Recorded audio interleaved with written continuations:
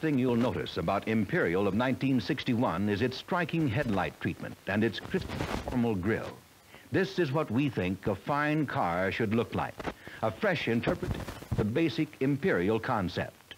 The men who build Imperial believe that a fine car should be elegant, with rich, hand-fitted fabrics and leathers, that it should be luxurious, with soft, deep, foam-padded seats, that its passenger compartment should be spacious, easy to get in and out of, and above all, that it be easy to drive.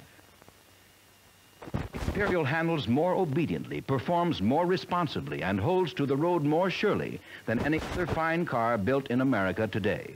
Drive it soon. Imperial, America's most carefully built car.